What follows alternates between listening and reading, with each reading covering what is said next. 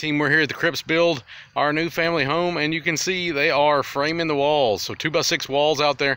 Of course, it's on Superior wall, and then we got some interior block walls down there. And they delivered the trusses about a week and a half ago. I can tell you, don't fall off of a stack of trusses. It was going to rain, so I wanted to get them covered.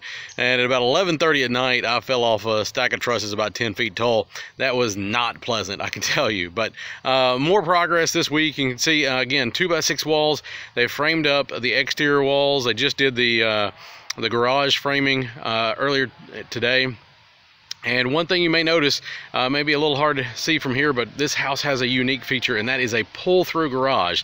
So there'll be a second driveway. It comes straight up right there to that last garage bay, and then that pulls through and goes around behind the house.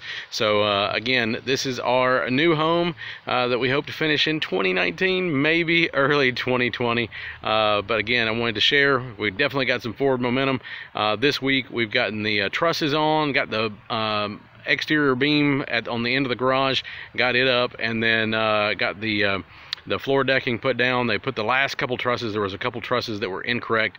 They got those down today, and working hard on getting the exterior walls done. So again, thanks for taking a second to view, and more videos to share. Thanks.